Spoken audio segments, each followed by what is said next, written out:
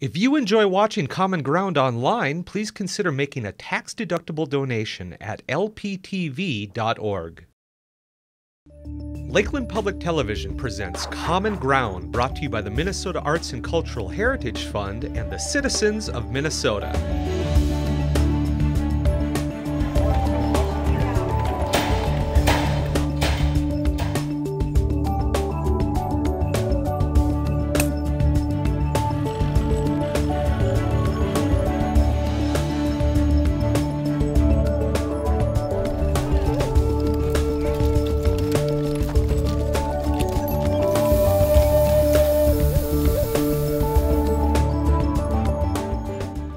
Welcome to Common Ground. I'm your host, Scott Knudsen.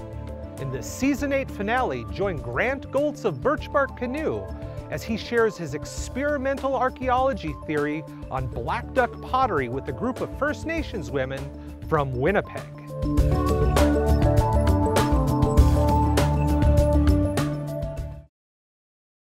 I've been studying pottery for probably since around 1980. Here they come. Christy, my partner over there, her main course of study when she was in the university was centered on ceramics too, so she has been studying them a long time. But there was a lot of misconceptions as to how this pottery was made. The problem was no one ever actually tried to do it. Right. Looked at the surface and, oh, it looks like it's got cord marks on it. And so that must be what it is, you know. And when I started looking at it a little bit more, and then we would take impressions from the pot, and then you look at those, and then you see what actually made the impressions on the surface. I said, that doesn't look like a cord, you know. They said, just wrap a cord around a paddle and pound on the pot, and that makes this. And I said, well, but look, I said, there's these little strands that go from one row to the next here. Every once in a while you can see those, and that wouldn't happen. And if they kept pounding it, it wouldn't be clear. It would be superimposed stuff going every which way, and it's all nice and neat and clear. And I said, I think it's something else. And Lee Sims was onto that too. And so we started talking, and then we started figuring it out. And he talked about this one kind of weaving that nowadays it's been done in Scandinavia pretty much, but it probably was all over the world. And he said, oh yeah, there's examples from Peru and all over. And it's not a weaving like cloth, you know, it goes like this. It's a weaving where all the fibers go in the same way and they're just twisted together. Oh. And he said, I think that's what it is. And I said, that would make sense. So a lot of the archaeologists just laughed at me, you know. They said, oh, you don't know what you're doing. I said, well, you have never looked, at least I'm looking. Yeah. And I did some weaving. This is the first thing I wove. Now this is made from natural fibers. It's made from fibers of the wood nettle, which is a native plant. It's not the stinging nettle because that was brought over from Europe. That's not, it's an introduced species, but there's always been the wood nettle, which is a native species. And the outside of the stem has fibers in it. And you can peel that off, you soak the stems in water, and then you can process these fibers. And that's what I made this out of. And so here's my first example of that weave. Oh, you see how it's twisted? It's twisted with two strands right there, twisted together. And then one strand gets connected to a strand from the next twisted, and then they become a strand. And the other one from it goes over here. So they interlink back and forth. That's what holds it together. And these sections of twists can be any length. They could be one twist or 20, you know. And when you stretch that out, it looks like rows of string. Yeah. See, and that's where people are getting the string. But if you look, there's little things go across every now and then. So you hook them together, and the string's kind of offset now and then. And the problem with the string on the paddle is that when you're paddling, it's really hard to keep it in a straight line. Yeah, and like also it gets plugged up with clay after a while. Yeah, that's right. And pretty soon you're not making clean lines anymore. And you're going to get crisscrossing as well if you're doing it.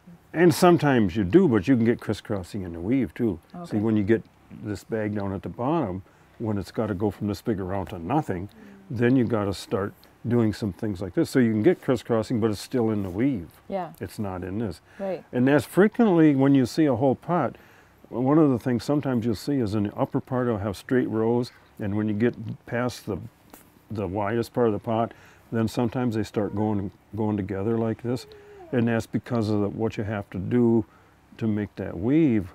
But anyhow, this is what I did, and I made a whole bunch of pots in this thing. See, and what happens, you can put this around the pot, it'll stretch with the pot, so as you make the pot bigger, this can stretch out. What this does, see, one of the things working with the natural clays, it's not like commercial ceramic clay. You can't handle it that way.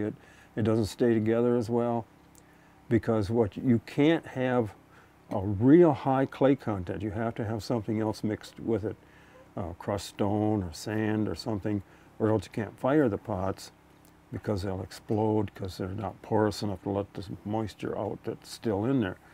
Well, when you get the clay mixed down to that point, it's hard to make a big pot stay together. And when you look at some of these broken ceramics, I've seen them where they're only this thick. Wow. And a pot this big around. No, you can't do that. It just, you can't. No, because it collapses on itself. It will, yeah. Because it can't hold itself up because the structure just, it's not strong enough. Right. And see what this does, holds it together.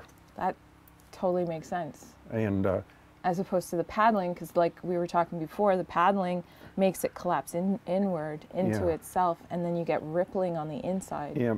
Let's take a photo of that. That's just a little, some of my ramblings on this pottery before we really get into the hands-on doing stuff. Well, we're going to be using natural clays. This particular clay just came from just a little ways down the road. We're going to be going over there. Here we are out here in this gravel pit, and there's a cut bank so we can see how the clay that we're going to use for pottery, how it occurs. If you look right up on that bank, you'll see a gray, kind of grayish tan surface layer with a darker brown layer underneath that, and then it's just a yellowish brown underneath that, the lighter stuff.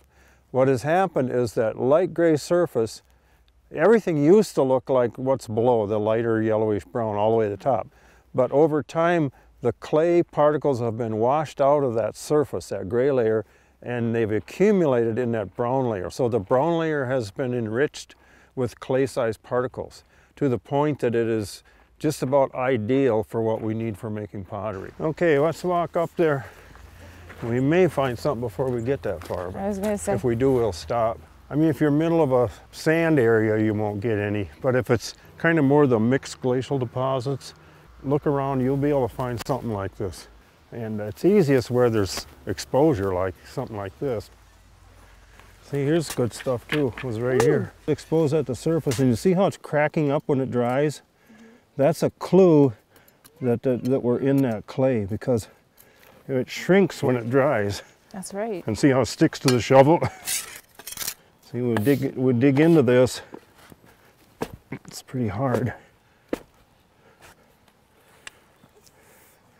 See how brown that is?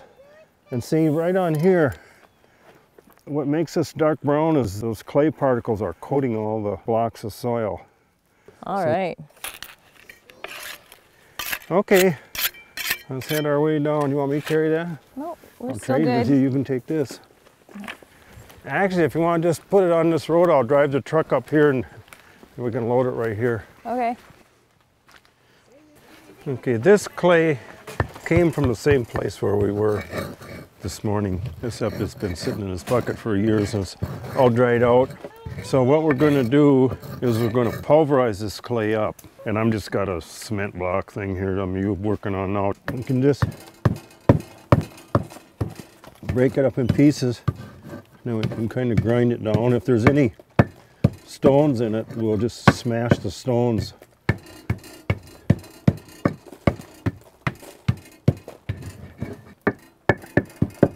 Okay, I'm gonna quick try to get this done so we got something to work with. And I feel like we need a second one so we can do it too beside you. There's another brick over there. Woohoo! I can move over, just need another rock. Yeah, we'll ignore this part.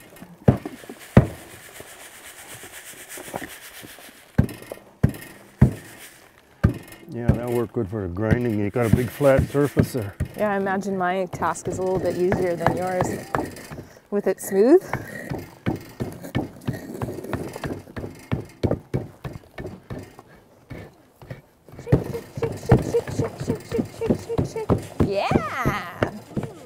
job.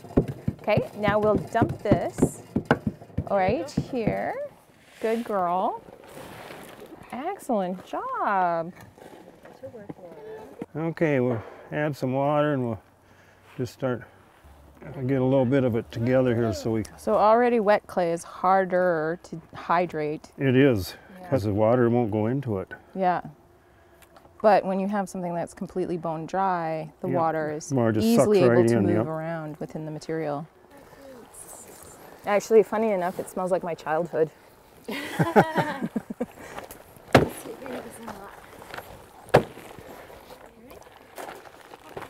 Yeah, just take it and just smash it down onto some of that and it'll stick right on. Okay.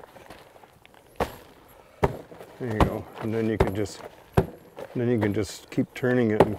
Well, I've learned, I learned how to wedge this way too. Gets out the air bubbles. Because you don't want... Air bubbles don't hurt anything in these. Really? Yeah.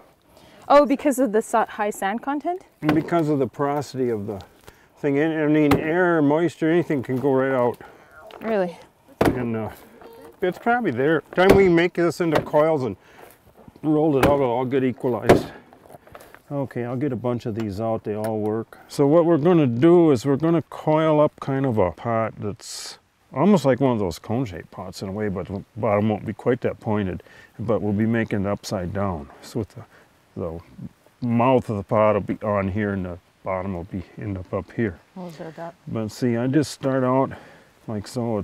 I don't spend a lot of time on this.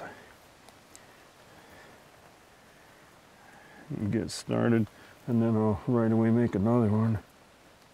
And that goes on top of here.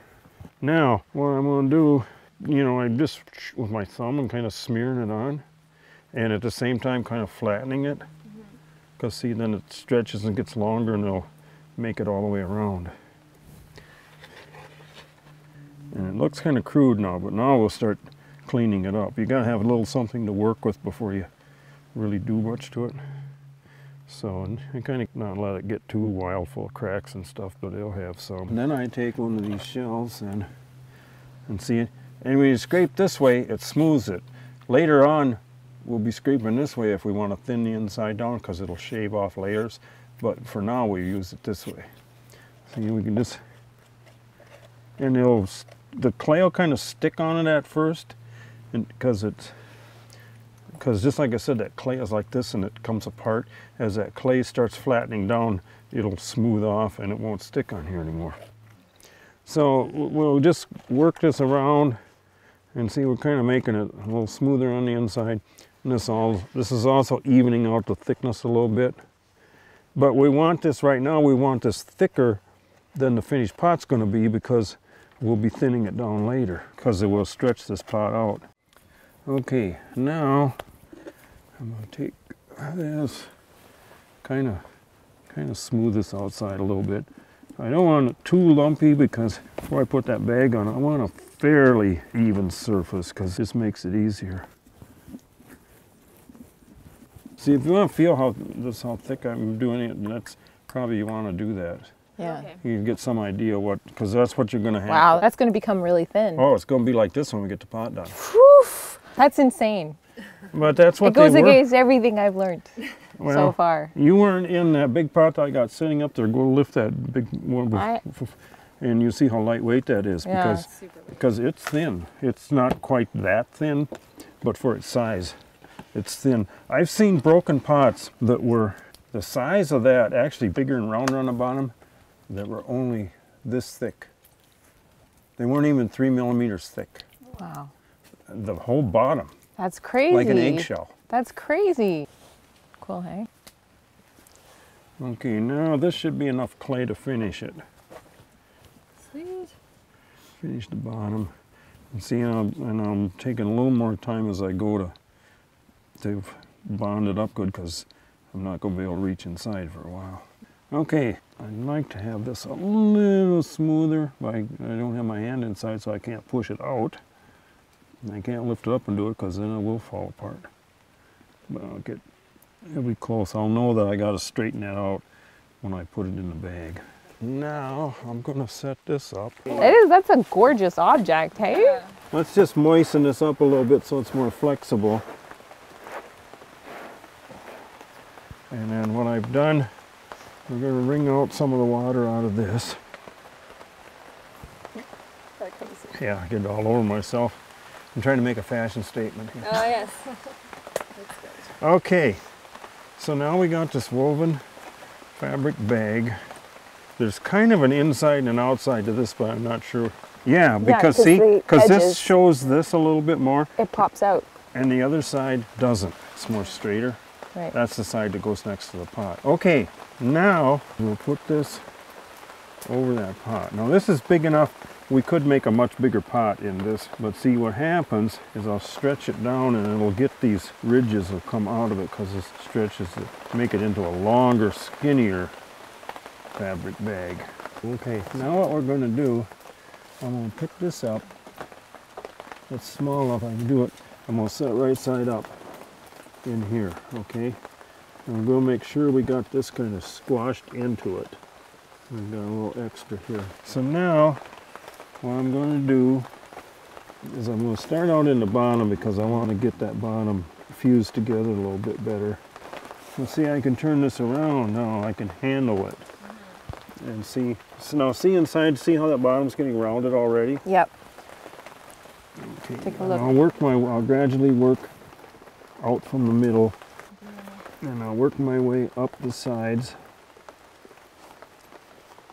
So your hand's at the bottom supporting it, so... Yeah, my hand's outside of that. Now see, my hand's up against right, it when down there. When I'm working it. Right. So you're still cradling it even though it's got that hoop and the hide. Yeah, as Right. I work my way up, this bag will stick on it a little bit more. And you're always pushing it back onto the bag, right? Yeah. Now when I get up here higher, then I can do it more directly. And you're using like aggressive or firm movements? I'm intentionally trying to push it enough so it stretches the pot. Okay. Yeah. So you need a little bit of firmness because I Yeah, know you do. some people are afraid that they're going to break things, and so they just kind of see, like that's why you got the lightly bag dust on the it. outside, because that should hold it together. Now, sometimes it does get a few little cracks that you got to put back together, but Yeah. that's not a serious thing. You can see what the shape is starting Ah. to do. See how wide it's getting now? Yeah. Like it was like this. Yeah. Now it's like this. Yeah, So beautiful. And see, we're getting this surface texture in it a little Yeah. bit. I'll see that it's Oh, coming yeah. in. Cool. It's not really a lot. We'll get more of that in it as we get this thing a little stretched out. So at this point, there's, a number of cracks. Like there's one right here. Yeah, What is- and that's what we'll look for those and just smear a little clay in there and work them out. And there's always going to be some things like that. Because it's really wet right now. Yeah. But it isn't bad. Sometimes I have worse than that. Oh, really? Okay. Oh yeah. Yeah. See, now we're going to see that's the kind of texture we'll Yeah. be working for.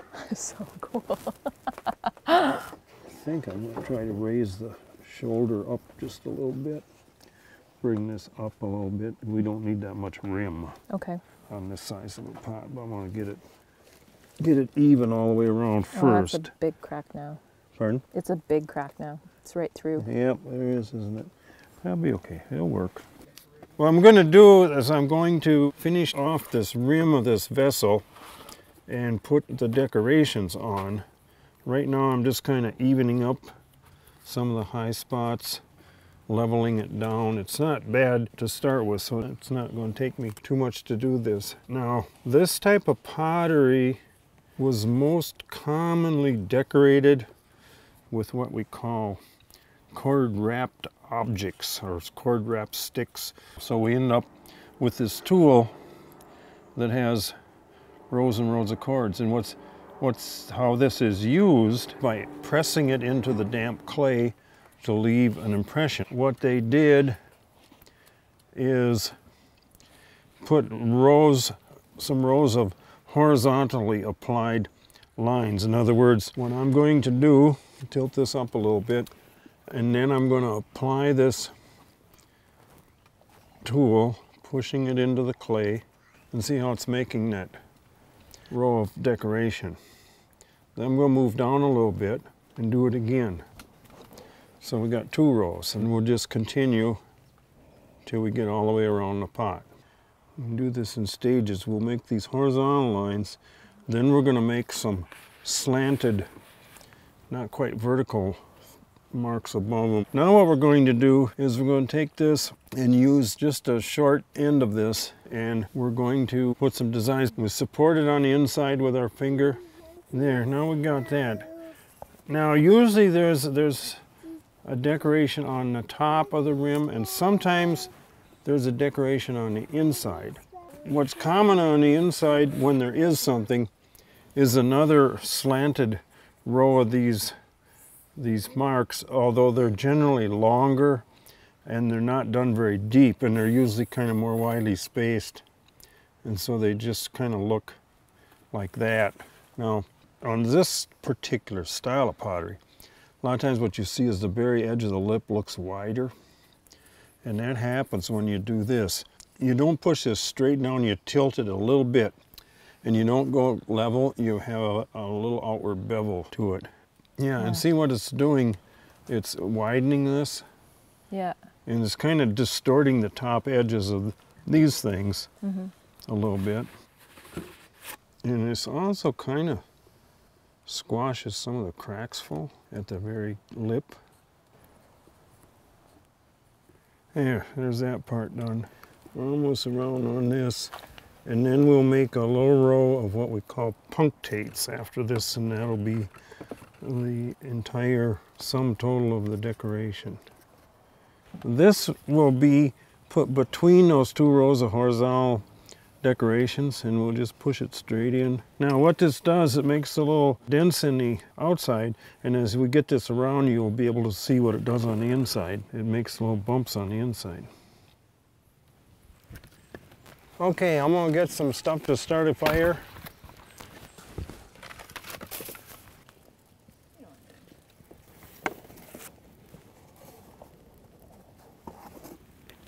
Here's the pot we're going to fire. It's been drying for about a week, so it should have most of the moisture gone. But before, just to make doubly sure, we'll set it here and let it warm up a little bit as we're getting the fire going.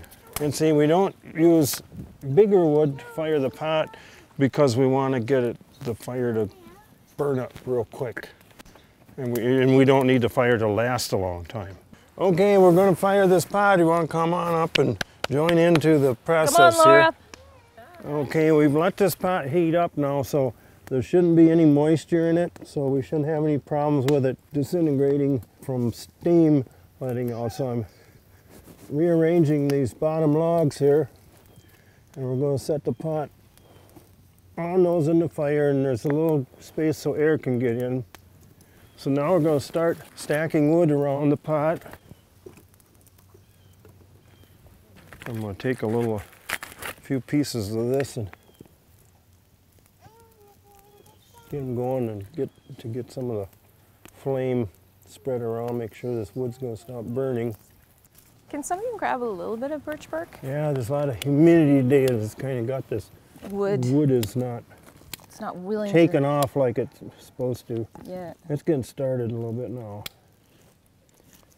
I might get just a little scrap of birch bark and use it to kind of, it's starting on that side now.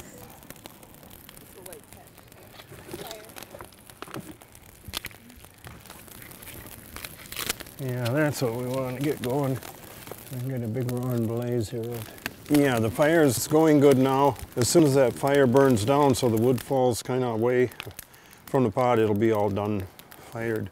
We should start seeing some orange glowing in between, especially if we look down in the bottom. It should be getting about that hot. It's kind of hard to see in there. See, and if the pot was going to break and pieces blow off, it would have done it by now. Right. So we didn't hear a popcorn popper sound, we know we're good to go. It is kind of a dull glow at the bottom down there, a little bit. Yeah, it's almost done. If the fire would fall away now, it would be fired well enough. Yeah. Sometimes when I've got a big pot, and the wood falls off the top fairly soon. When it gets about like this, I'll reach in with a stick and turn the pot the other way around so it's right side up so the bottom gets more in the heat. But for all practical purposes, it's done. We can kind of knock the fire down a little bit. Oh, it's tinging.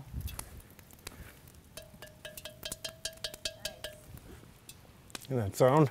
Mm-hmm. It's That's good. what we want. It's good. And see, now what we could do, we could have like 3 rocks in there and we could lift that pot on there and we could start cooking in it right now. Really? Yep. Yeah, there it is, a fired pot.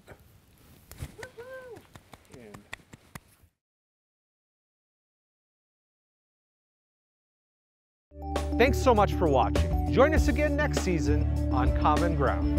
If you have an idea for a Common Ground piece that pertains to North Central Minnesota, email us at legacy@lptv.org or call us at 218-333-3014. To view any episode of Common Ground online, visit us at lptv.org.